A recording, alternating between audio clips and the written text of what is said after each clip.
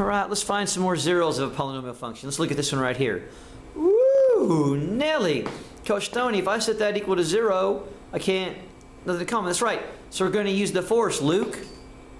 Well, we're not really going to use a force. Our force will be a calculator. That's our force. Seeing how we're not Jedi. All right. So what I'm going to do is this. I'm going to go to my y equals button and plug this in. So if you have your calculator, go to your y equal and plug it in.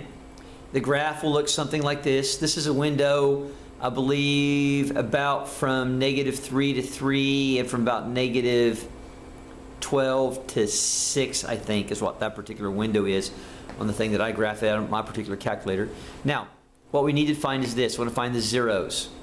I'm going to hit second calculate on my button. And then I'm going to option 2. Second calculate, option 2. And then I'm going to have the left bound show up. And what's going to happen is you'll have a little star thing looking like that. And you're going to have the left arrow button until you arrow it past that hump. Now, is this past that hump here? By hump, I mean left. I'm finding the 0. I'm going to find that point right there. I'm finding the 0 of the function, so I have to be left of it. And then once I hit left of it, I'll hit enter. And then I'm going to have to arrow again.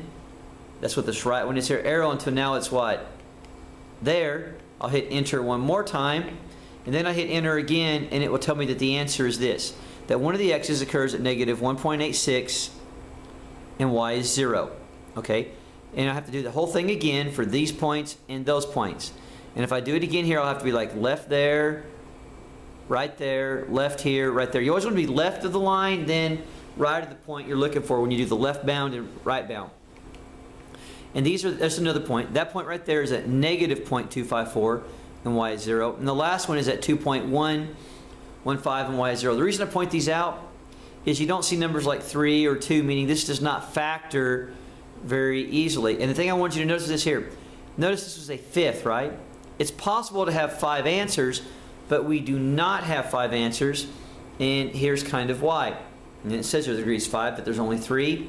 And the reason is, if you could factor this, which is a skill we have not acquired at this level yet, you would have x squared plus 1 times x cubed minus 4x minus 1. And think about it. X squared plus 1 is a quadratic that would go up 1, and it would look like that. It does not cross the x-axis. Hence, that's why 2 of the answers are not on there. And that is possible. It means if you have an x to the 5th, it means you could have 5 answers. It doesn't mean you will have 5 answers. You could have up to possible 5 answers. An x to the 4th could have possibly 4, but it doesn't have to. All right?